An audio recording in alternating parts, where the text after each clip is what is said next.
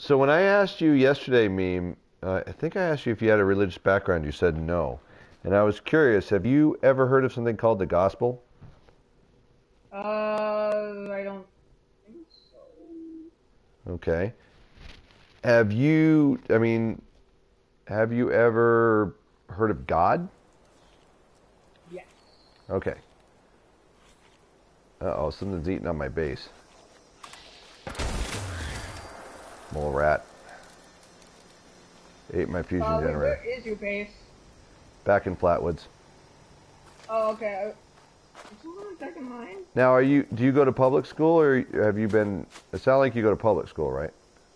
Well, I go to ALA. It's the American Leadership Academy. Oh, really? Okay. Yeah. So, do they teach you at all about God there, or do they think God doesn't exist? They really try to stay off the topic of religion. Oh, they don't talk about it at all? Okay. So, how about you? Do you believe God exists? Well, I mean, I'm kind of at a split more. Kind of at a split. What's your split? Like, I feel like some is just.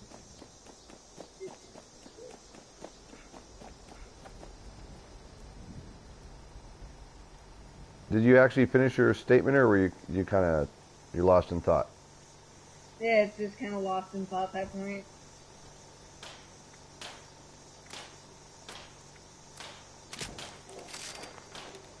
So it's good to think about why you're here, kind of what life's about, kind of the bigger questions, and what's going to happen when you die. You know, nobody wants to die, but we all know it's going to happen someday, right? It's eventual. Yep. Exactly. So where do you go when you die? They're the big questions of life, and the thing you got to wonder is, can you answer those questions without having an understanding of who God is? Because without God, then there's not really any answers. But with God, then you can seek answers. Okay, I need a right leg for you.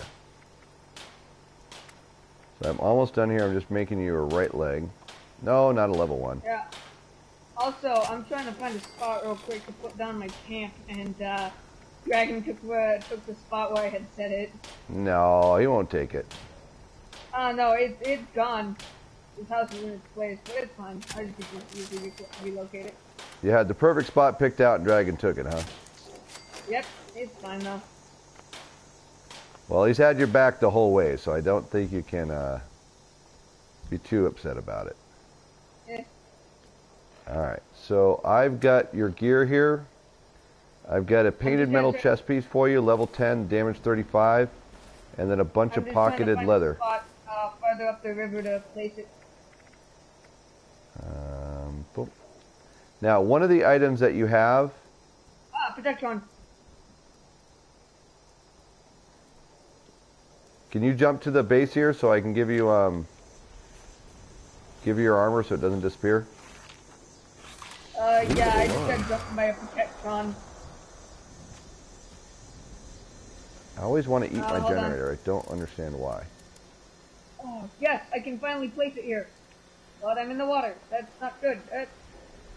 Come on, load. Oh yeah, I'm down the river. Okay, can I place my house somewhere? Dang it. Nope, that's in the water. Dang it. Go ahead and jump over here so I can give you your armor. I'm going to have to get going here in a minute, so. Okay. I'll just move my house somewhere else. Are you kidding me? I'm out of wood. Alright, I'll just stick it up here for right now. I could try to put my house in the desert too. Yeah, you could do that. Okay, it's ugly, I know, but it's a temporary thing. I'm back in Flatwoods at my camp. Okay. I mean, almost fits on there. Just barely.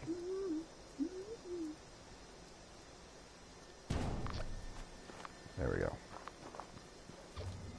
Not too bad. I'll take it. I could probably build my house up by that lighthouse. Yeah, you could do that too. But I'm gonna try to build it in the desert, so it's kind of like an outpost sort of thing. But first, I should probably put turrets up in it. So one of the things to kind of do as an intellectual exercise, where you at? Looks like you're right there. Okay, come over here, Meme. Over here. Hold up, I'm loading real quick. No worries. It's right to the left of the box here. Now go ahead and grab all the pieces you want, but that one piece that's chameleon, right here. Right here in the bag. By the box. Yep. The one piece that gives you your, you see in the bag? Should I just take it all? Take it all, it's all yours. There you go. Oh, and also I gotta drink the water. Yeah, make sure you drink some water.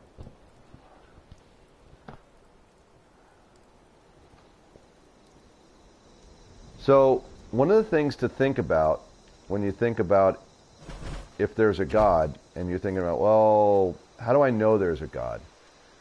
When you look at a painting, you know there's a painter, right? Why? Well, because there's a painting. A painting lets you know that somebody painted it. Does that make sense so far? Mm-hmm. So if you think about a building, it lets you know that there's a builder. A building doesn't happen by accident. So if you see a building, you know there had to be a builder. Make sense too? Mm-hmm. Now, if you think about, we live in a creation. So if there's a creation, there must be a creator. Does that make sense? Yes. So now the question is, if there is a creator, which I think we've pretty firmly established there is, who is the creator? And that's a very important question. Now, if we're in a world like this, as we look around and we're in this virtual world, if all we had, like let's say you never bought the game, you just woke up and you're in here, and you're like, wait a minute, where am I at? What is this world? Would you be able to know who built it by looking at the world from the inside?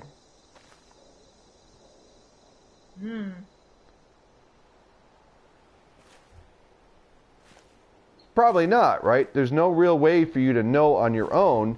You can look around and go, somebody must have made this world because the world exists, but I don't know who it is. Unless the person who made the world tells you. That makes sense so far? Yeah. So if you think about Fallout, for example, there's an about page you can get to in the settings, and you can look at it and look, and it'll say Bethesda made this game, and it will tell you about it. Quick question. What does it mean when power armor is going to be recalled? It means it just puts it in your stash. It's a good thing. It's not bad at all. Oh, okay. It's all good. I'm going to come over here and sit down. So as you're looking at the world and you're wondering who made it, one of the things to realize is if we look at ourselves and at the world directly, we can know some things about the person who made it, but we're not actually going to be able to know who made it because we can't find it out from looking internally. But if the person who makes the world tells us who it is, then we should be able to trust that. Now, I asked you earlier if you had a Bible, and you said no, right? You've never read the Bible? I have not read the Bible. Okay. Well, the Bible is a set of letters that were created after people were told by the Creator what this is all about. He explained why he created you, why he created me, why he created this whole creation, and what's going on with it. Have you ever looked at the world and thought, you know, there's a lot of bad stuff that goes on here? Have you ever thought that? Mm-hmm. And it doesn't really seem right, does it? Yeah. The reason is because we live in a world that is full of something called sin. Have you ever heard of sin before? I believe so, yeah. What do you know sin to be? What is it?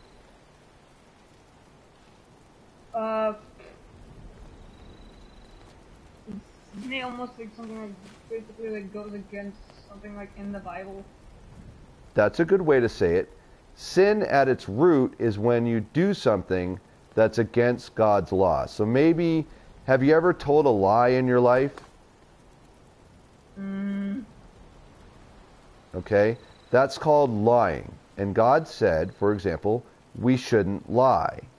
Have you ever taken something in your life, even if it was small, even if it didn't cost much? No. Have you done that? No. You've never taken anything before? Something that didn't belong to you? Never. Never. Okay, well that's good. Have you ever, it's called using the Lord's name in vain. Have you ever used God's name as a cuss word? Said OMG or something like that? Yeah. Yeah. That's called blasphemy. So these are things that we do that God has told us not to do. And there's 10 of them. And they're don't lie, don't steal, don't covet. Covet is wanting something else that somebody has. And any time that we do something that is against God's law, we kind of know we're doing it. We know we shouldn't lie. We know we shouldn't steal. We know we shouldn't use his name as a cuss word. We know it, but we still do it. That part of you that tells you when you lie that you're doing something wrong, that's actually a gift from God called your conscience. Human beings are the only creatures that have a conscience. And it's something that God put in you so you would know that you're doing something wrong. Does that make sense? Have you ever felt bad when you've done something and thought, you know, I really probably shouldn't have done that? Yeah. Have you ever heard of the word your conscience before? Yep. So your conscience convicts you of sin. And what's happening right now is you're living in a world that is dying because of all the sin in it. Sin causes us to have something called a punishment coming. And we have to pay for our sins. And one of the things that happens is we're going to have to die. And that's not the way the world was originally designed. See, when God first designed the world, everybody was going to live forever. But then some people disobeyed God, and sin happened, and through sin, death entered the world. Are you with me so far? Yep. Okay. So someday, each one of us is going to die. And after that death, we're going to have to stand in front of God, and he's going to look at our whole life. And he's going to look at everything we've ever said, everything we've ever done, and everything we've even ever thought, the deepest down thoughts in our heart. Some pretty bad stuff there sometimes. Do you know what I mean? Yeah. When that happens, God is going to judge us. And he's going to find us guilty of breaking his laws. And the punishment for being guilty is a place called hell. It's a very terrible place, not fun at all. And you have to stay there forever. It's pretty bad. Sounds pretty bad, doesn't it? Yeah. That's called the bad news. Okay? The gospel was something I asked you about earlier if you've ever heard of it. The gospel is called the good news. But you really don't understand why you need good news until you understand what the bad news is. The bad news that I just explained to you has a solution. See, it's no way for us to solve it. It's going to happen no matter what we do. But God himself made a way that we can be forgiven for our sins against him. Have you ever heard of somebody named Jesus Christ? Yes. What do you know about him? Died for your sins. Okay. Do you understand that Jesus Christ is actually God himself? Yes. Jesus Christ is God. He's all of God, and God became a man. See, he was born of a virgin, and he lived a perfect life. This is 2,000 years ago it happened, but it's a fact. And in that 2,000 years ago, he lived about 30 years. He never sinned once. He lived a perfect life. And then he got tried and put on a cross to die because he said he was God. And the people at the time who he said that to, they were very angry because he was causing them troubles. They were called the Jewish Pharisees. And they worked together with the Romans to have him killed on something called a cross. It was a very horrible way to die. He didn't just die on that cross. He did something for us. Remember that punishment of having to go into hell? Yes. That's called the wrath of God. He actually took the wrath of God for all of the sins that you've ever done, and all of the sins that you ever will do, and all of the sins that I've ever done, and all of the sins I ever will do. He took that wrath on the cross for us, and as you said, he died on the cross for our sins. He was buried, and then 3 days later, to prove that he was who he said he was, that he actually was in fact God, he came back from the dead. The only man ever to do so. And he is actually alive today, seated at the right hand of the Father. And there's an opportunity for you, there's an offer for you, that you can give Jesus Christ your sins, and he is going to give you that righteous life you led, so that on the day that you die, instead of God seeing a guilty sinner that he must throw in hell, he sees the perfect life that his son led, and so that you can be welcomed into the kingdom of God as one of his family, one of his sons. That's the good news of the gospel. But there's two things that have to happen for that exchange to take place. You have to do something called repenting. And to repent is where you turn from your sins. It's something called forsaking them. You say, God, I'm sorry for what I've done. And you turn towards God and you say, please help me. And you put all of your faith and trust in Jesus Christ and in him alone, that he actually did what he said he did. That he did in fact pay for your sins. And because of that, you can be forgiven, and you'll be welcomed into heaven, and you will actually live forever with Jesus Christ on a new earth, in a new creation, and having all the wonderful time, because there won't be any more sin in the world, which is really going to be amazing. Does that make sense, what I've told you so far? Yes. Have you ever heard that before? No. No. Okay. So I want you to kind of think about it in another way. Imagine we're on an airplane, and the stewardess comes up and she says, in 5 minutes, Meme, you're going to have to jump out of the airplane. You'd be pretty freaked out, wouldn't you? Yeah. Yeah. But she says, hey, guess what? Even though the law of gravity would drag you to your death, here's a parachute for you. And she puts it in the seat next to you. And she says, this parachute will save you. With me so far? Yep. So now you have something that you need to do. You need to turn to the parachute. You need to repent. You need to turn to it. And then you need to trust the fact that it's going to save you. But here's the problem. If in 5 minutes later you jump out the door, but the parachute's still sitting on the chair next to you, what do you think's going to happen? What? Exactly, splat.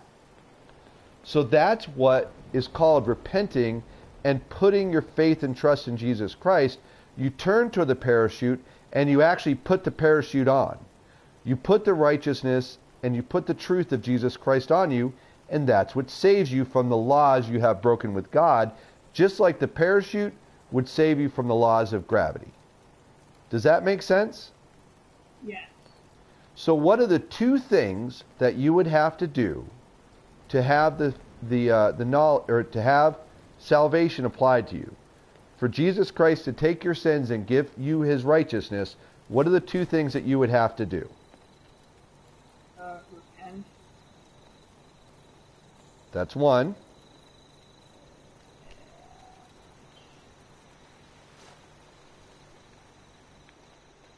Think about the parachute. What do you have to do with the parachute? Believe. You have to what? Believe. That's part of it. You got to put it on. You got to trust it. You got to trust the parachute with your life. A lot of religions out there will tell you that if you do something, you can earn the favor of God. Actually, that's what all the religions tell you. See, I'm a Christian. I'm a follower of Jesus Christ. 6 years ago, after living 40 years of my life in sin, 6 years ago, Jesus Christ saved me. And he did so by having somebody share the gospel with me and teaching me how I could repent and put my faith and trust in him. And because that person did it, I prayed to God. I turned from my sin, turned towards him, and I asked him to forgive me, and I put all my faith and trust in Jesus Christ, and he saved me. He made me a new creation. He brought me from death to life, and he's given me new desires, and he's helped me now to come here to meet people like you who have never heard about him and about the good news of the gospel, to be able to tell you about it. Pretty cool, huh? Yeah. Well, thank you for hearing me out. I really appreciate it. I know this is probably not quite what you thought you were going to have to hear today in Fallout, but I hope you understand I'm telling this to you because I care about you, and the last thing I want you to do is go to hell when you die. So I'm hopeful that you might think about this. Would you do that? Nuclear strike imminent. Because someday there's not going to be death from above, but someday there's going to be real death that you have to face. Does that make sense? Yeah. Do you have any questions about... I know, it's a bomb. It's going to happen. Do you have any questions about the things that I've shared with you?